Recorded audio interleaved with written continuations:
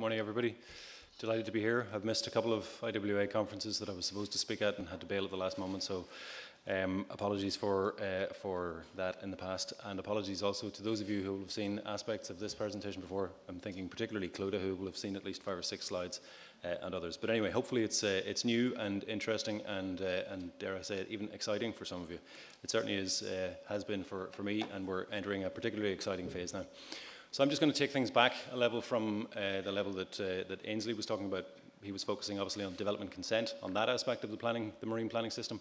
I'm going to talk about forward planning and our development of the National Marine Planning Framework. So just to start with, I'm sure all of you are aware of this, but what is marine spatial planning? Well, it's about allocating space for human activity or organising human activity in marine spaces, balancing demands for people who want to use the sea, planning for where activities take place, ensuring that they're as effective and sustainable as possible, and activities that are included, human activities that marine plans generally deal with. It would include things like climate change, aquaculture, culture and heritage, defence and security, energy, fisheries, marine aggregates. So these are the sorts of things that marine plans, regardless of which jurisdiction you might be talking about, they will all deal with these sorts of things fairly typically. So who's involved in MSP in Ireland? Well, kind of bizarre that a department with housing in its title is responsible for marine spatial planning in one sense, but I think it reflects more our terrestrial planning, our forward planning expertise that's been built up since the 1960s, since the first terrestrial planning code was introduced. So it's building on that rather than anything else. And I think we also have an advantage over other departments, or we can make an advantage over the fact that we don't have a sectoral interest to represent, so we can be honest brokers, we can be more objective, I think, because we're not directly responsible for renewable energy or fisheries or aquaculture or ports. We can take a more balanced view, and I think that's important for the credibility and the integrity of the final plan. So we have a small team in the department that has a mixture of administrative and technical staff. We have an external advisory group that's chaired by Minister English. We have the Marine Coordination Group, which is chaired by Minister Creed. There's the Marine Legislation Steering Group, which Ainsley mentioned, which is really driving the delivery of the MPDM. I prefer MPDM. I think it's much better than MAFA because I think it actually it doesn't roll off the tongue so well, but I think it more appropriately captures the new level of ambition in the legislation and the fact that it is a kind of a marine parallel to the Terrestrial Planning and Development Acts, but that's an aside. We receive technical and evidence support from the Marine Institute, and we're very fortunate to get that input from them. That has been an integral part of the mapping for both our baseline report published last year and for the plan, which will be coming out shortly. And then we are also in parallel undertaking the SEA and AA, and Antonia will speak a little bit more about that. So this is just a quick visual aid to describe how marine spatial planning is intended to work. Our main driver is the Maritime Spatial Planning Directive, which came out in 2014, after Harnessing Our Ocean Wealth. Both Harnessing Ocean Wealth and the directive identified the need for Ireland to have a spatial plan in place to organise the different regulatory regimes that were already active in Ireland's marine space.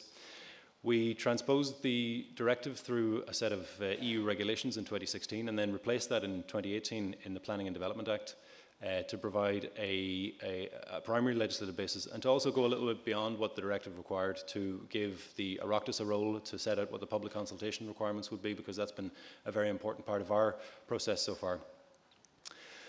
The thing that underpins all marine planning, whether it's the legislation or the plan or enforcement in future, will be the Marine Planning Policy Statement, which is a parallel to the 2015 Terrestrial Planning Policy Statement. So I know we're throwing a lot of new documents and acronyms out recently, but it's important that we have a proper system that's based on a hierarchy of plans and policy documents, because I think that's one of the things that has been lacking in marine planning over the years, has been a kind of a lack of clarity around what are the key legislative and policy underpinnings for the decisions that are taken, whether it's in the department on a foreshore lease or license, or in the EPA on a dumping at sea license, or in the Department of Agriculture on a sea fisheries or aquaculture license. So it's really important for us to have that foundation in place as a policy statement that informs the legislation and also informs the forward plan.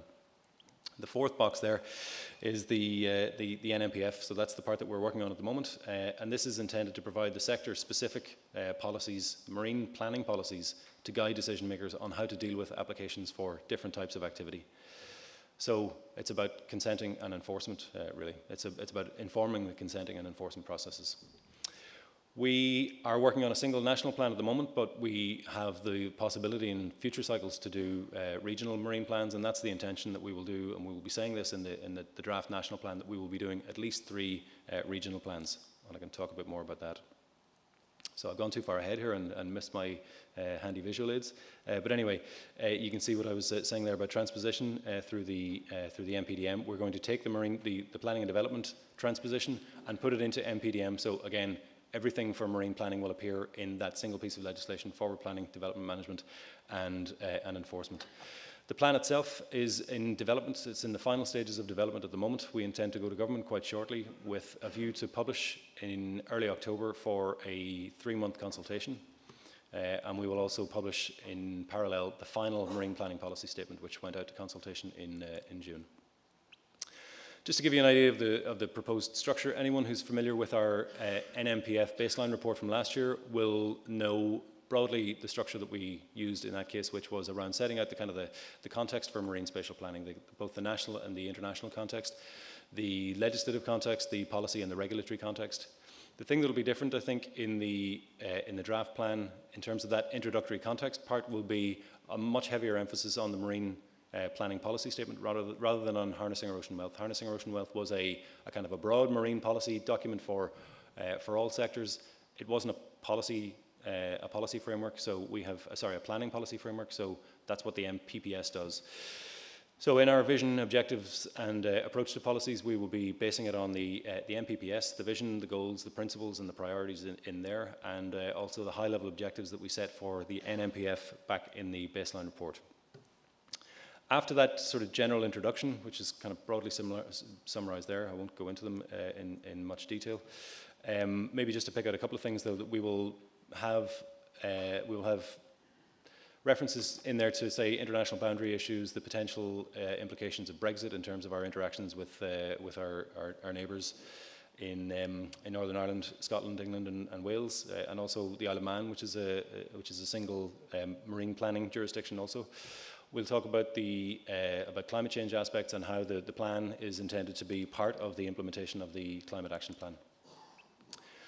After that general introductory piece, we will get into overarching marine planning policies. So these are marine planning policies that will be applicable to all proposals in the maritime area.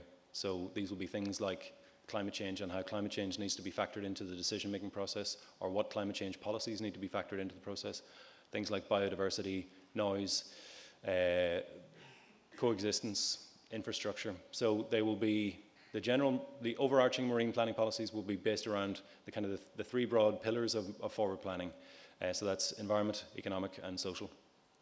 They will all be contextualized, explained, and justified separately.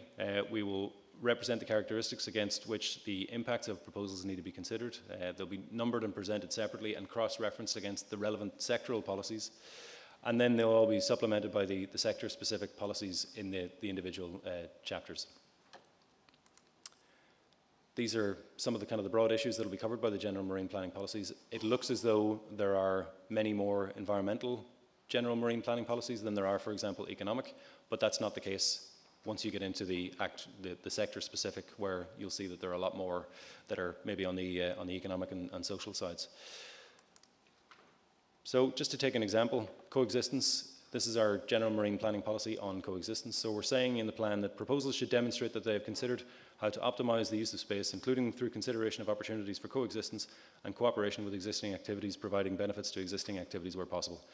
If they can't avoid significant adverse impacts, etc., you can read the rest. So the purpose of this is to ensure that when an application comes in, whether it's to the board or to a department that's responsible for a different sectoral activity, that the applicant can show that they have at least considered the potential opportunities for coexistence, and where there aren't opportunities, that they have considered what the potential adverse impacts on an existing activity are.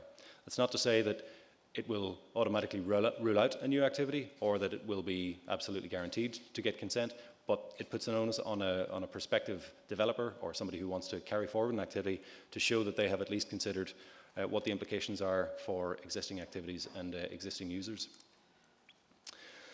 So the general marine planning policies all need to be read in combination with a sector-specific.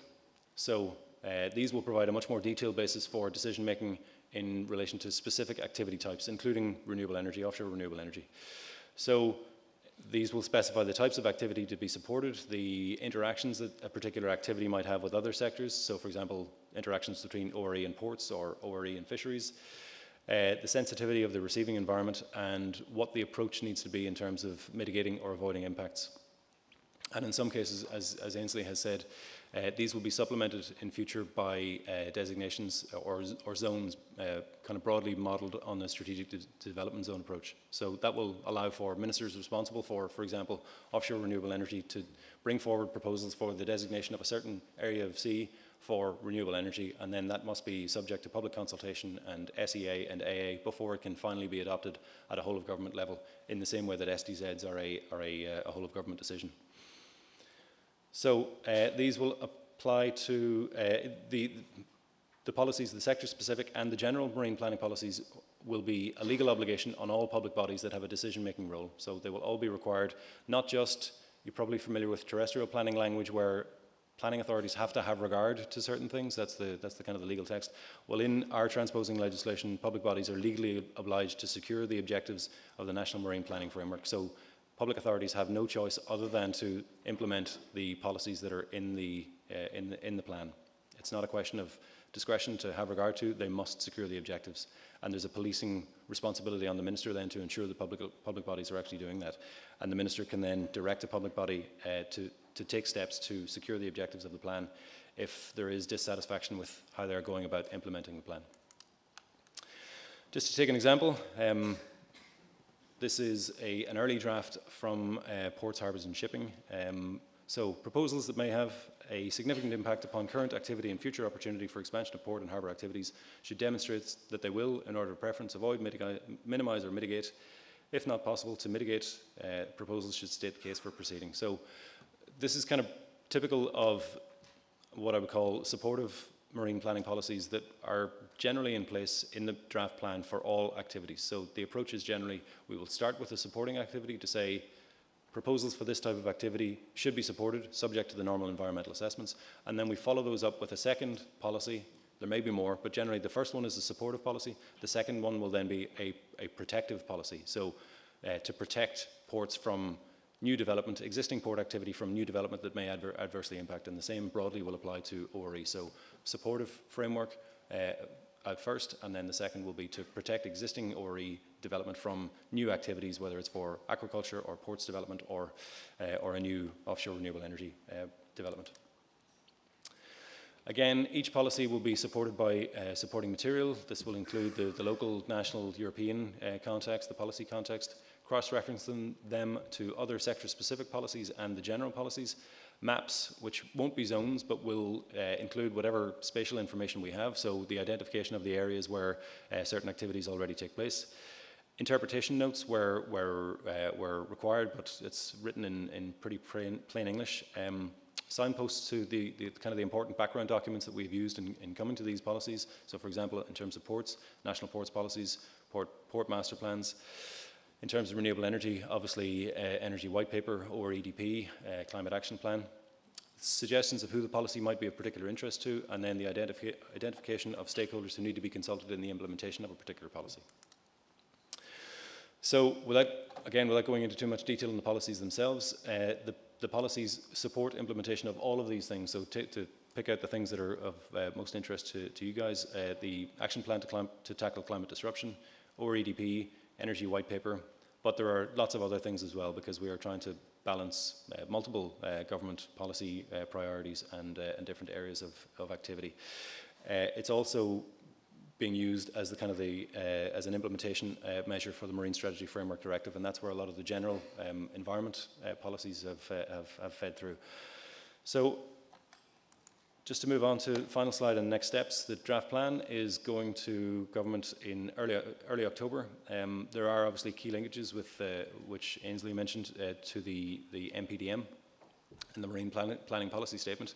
We will be publishing the SEA and AA in parallel with a 3-month consultation on all of those documents, and we will be having regional events in the autumn, which will be slightly different to the events that we had on our baseline report. They'll be more practical, getting into the detail in some of the policies. So that's it for me. Thank you.